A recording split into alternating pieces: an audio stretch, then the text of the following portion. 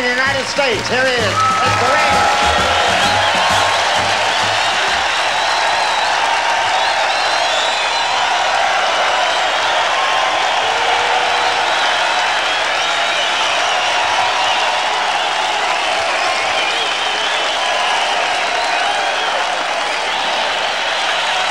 President, I just want to welcome you, and I can't tell you how happy I am that you're here, but I thought with this particular crowd that you might drop in by parachute.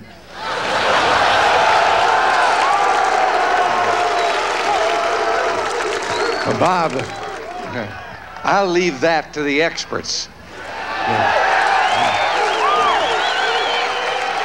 If I tried that, I might have landed on your birthday cake. Yeah, the seat of government would have icing all over it, huh? But, you know, it's great to have you here. I'm just sorry Nancy isn't with you. Well, I was going to ask her, but I was afraid she'd just say no.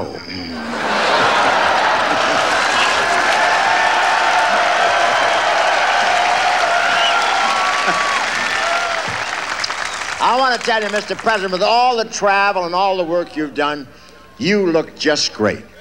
Bob, you look great, too. Well, I hope I look that good when I'm your age.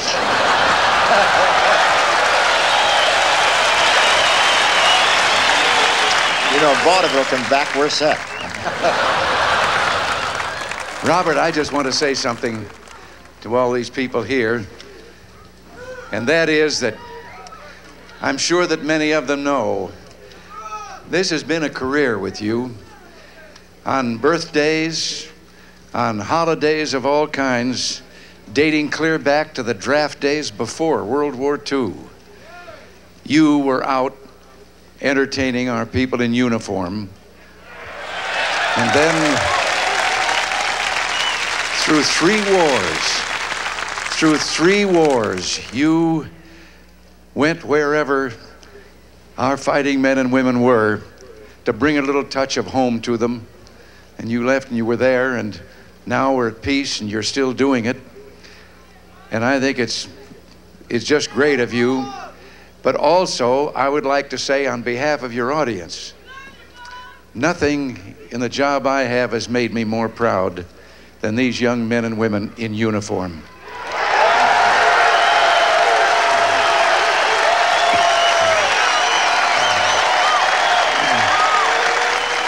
Believe me, Bob, they are the finest we've ever had.